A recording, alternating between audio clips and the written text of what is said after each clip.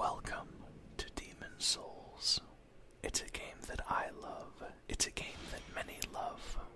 I don't want to talk your ear off before we even get started, so we're going to immediately hop into the rather basic character creator here, which has improved by leaps and bounds in later iterations of the Souls series. Usually I prefer to just mash random until I get a face that looks semi-decent and then proceed. And we will be doing a magic playthrough. Magic in this game is extremely powerful, and many argue that it trivializes a lot of very difficult sections for non-magic wielding characters, and while I don't disagree with the sentiment entirely, I haven't done a magic build in a very long time, and I wanted to re-experience it again. Just to allay any fears, by the way, though it is possible, I won't be doing any equipment wombo combos that let us two-hit bosses or anything like that. And now that we have our dude, we can be briefed on the story of this game. Enjoy the cutscene. I'll see you after it.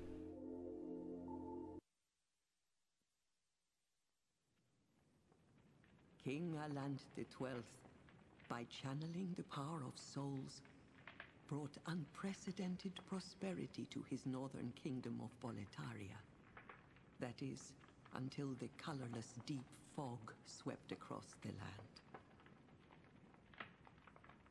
Boletaria was cut off from the outside world, and those who dared penetrate the deep fog never returned. But Valarfax of the royal Twin Fangs broke free from the fog and told the world of Boletaria's plight. That the old King Alant had aroused the Old One, the great beast below the Nexus, from its eternal slumber, and that a colorless fog had swept in, unleashing terrible demons. The demons hunt down men and claim their souls. Those who lose their souls also lose their minds. The mad attack the sane, and chaos reigns. Valarfax spoke of the enticing power of the demon souls.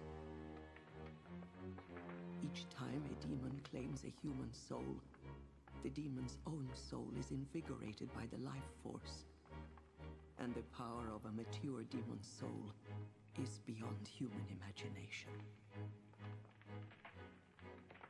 The legend spread quickly. Mighty warriors were drawn to the accursed land, but none have returned. Bjor of the Twin Fangs, Yurt the Silent Chief, Sage Urbane, Skurver the Wanderer, the Sixth Saint Astraea and her knight Garl Vinland, and Sage Frake the Visionary. The colorless deep fog slowly creeps beyond Boletaria's borders. Humankind faces a slow and steady extinction. The deep fog will eventually swallow all lands near and far. But Boletaria has one final hope. A lone warrior who has braved the baneful fog. Has the land found its savior? Or have the demons found a new slave?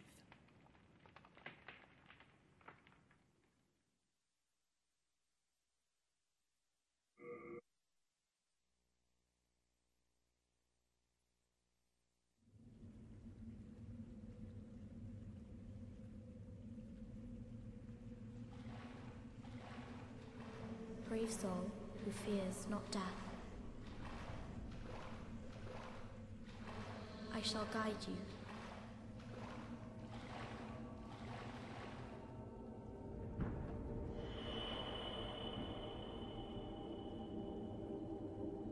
So that you may lull the Old One back to slumber.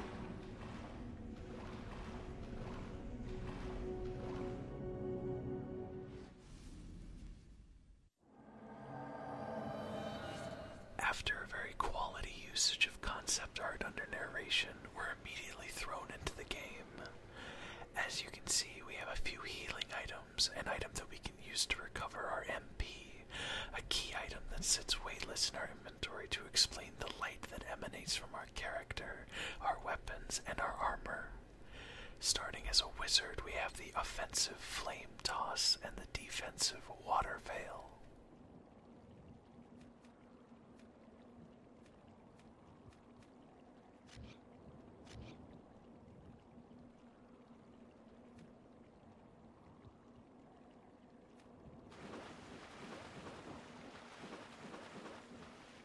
Right off the bat, you're given a very noteworthy visual landmark, something that you will pretty much always have in every area that we're going to visit. The tower in the distance boasts quite the interesting architecture, and the only way to proceed is towards it.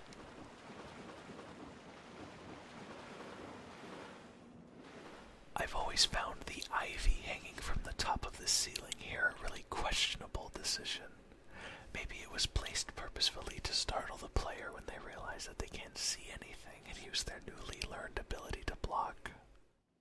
You can see an armored ghost running past us here. As I explained in the previous video, we're playing in offline mode and thus can't see the ghosts of other players playing through the game alongside us, meaning that any ghosts that we do see were placed there by the developers with their movements scripted.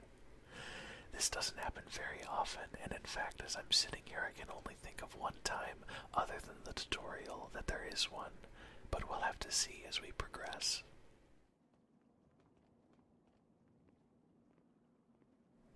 Though the depth of field is kind of intense, I've always loved the lonely pillars off to the distance here. I feel like it wasn't until my third or fourth playthrough that I actually noticed them.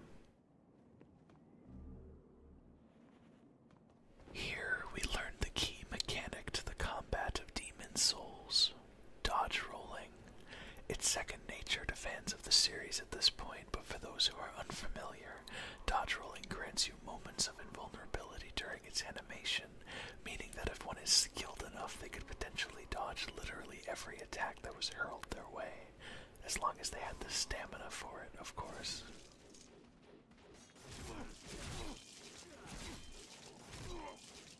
Speaking of invincibility frames, you're not about to see very many as I aggro all of our good friends here and get them to attack me.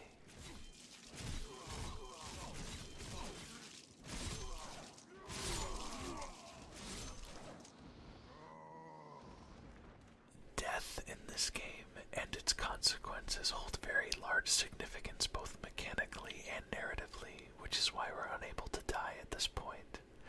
Luckily, touching this archstone and warping will heal us completely. In this new area, slightly tougher enemies are awaiting us, as well as lessons on more intricate aspects of the combat.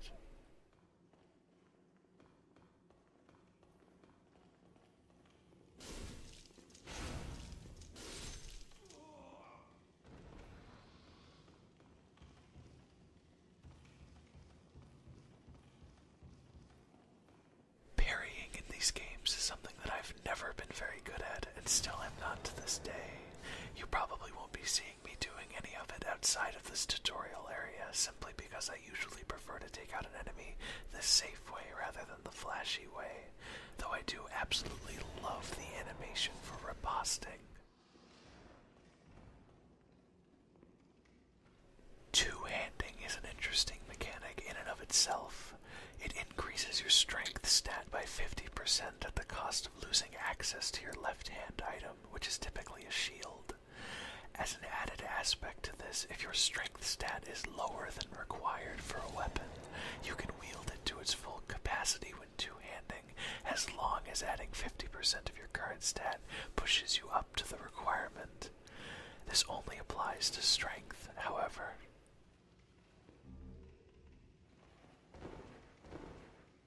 This message only appears if you start as a class that begins with magic, which I've always found a bit strange for this game, because while your starting class does influence your playstyle towards the beginning, you're free to allocate your points however you'd like as the game continues, and also able to find magic and the items necessary to use it, so I feel as though it would be useful information to any new player.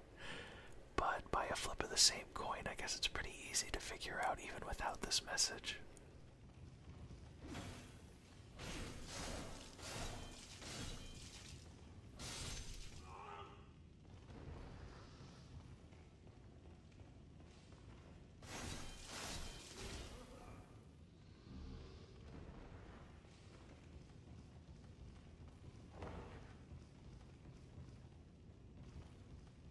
Every single time I play this game, I roll over there, and every time I'm sad that there isn't an item to be found.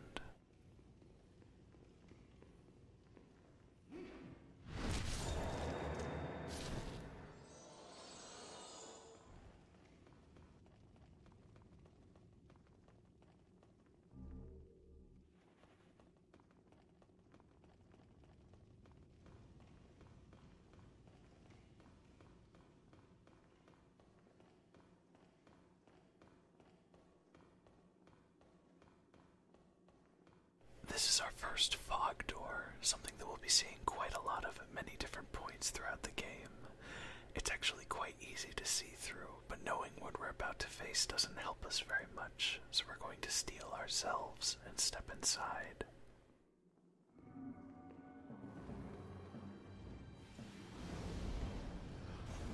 Vanguard is large, his arena is tiny, and that makes for a hell of an encounter.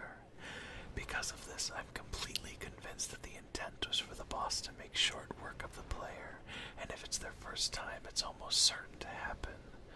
Even though his attacks are rather slow and obviously telegraphed, they have a very wide reach and pack a hell of a punch.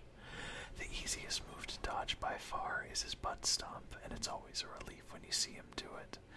If you look towards the center of the arena, you'll notice more developer ghosts that are placed there to show you what it's like to see other players fighting the same boss that you are.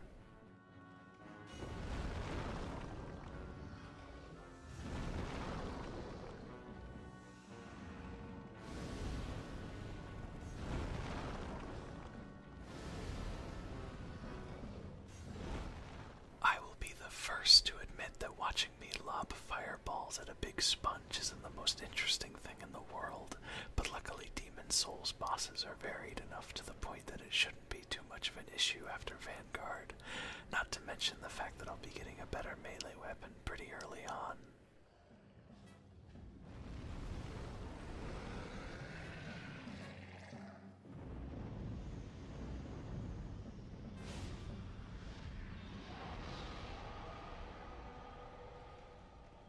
Not my smoothest Vanguard fight by any means, but I'm glad that I was able to finish him off and show you guys the very tangible reward for felling him.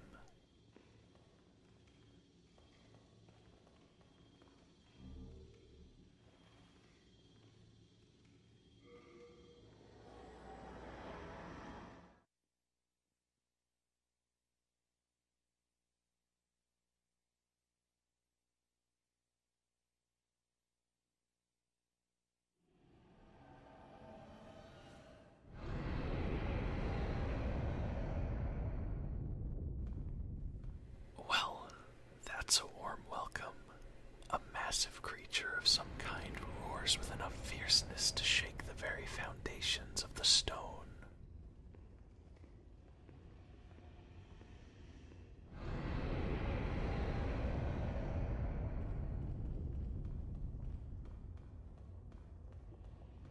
And there he is. You may or may not recognize this being from the opening FMV. He's a lot more red now.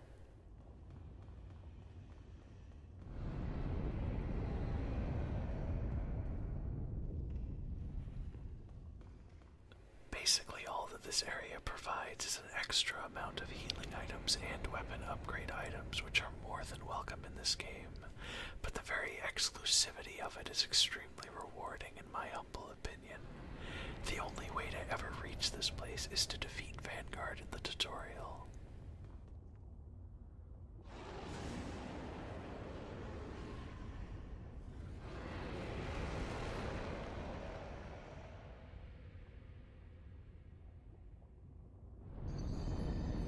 And then you just get decked so hard into the path you came from that you die. Welcome to Demon Souls.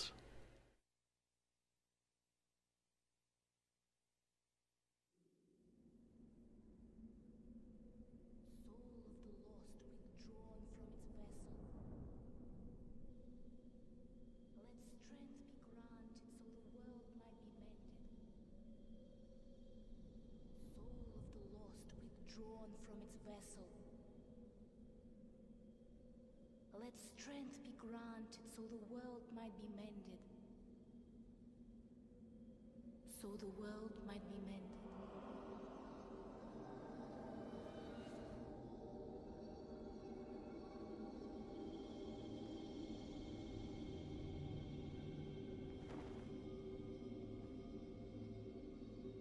This is the Nexus. It holds together the northern land of Boletaria. Thou canst not exit the Nexus, but each of the 5 archstones will connect it.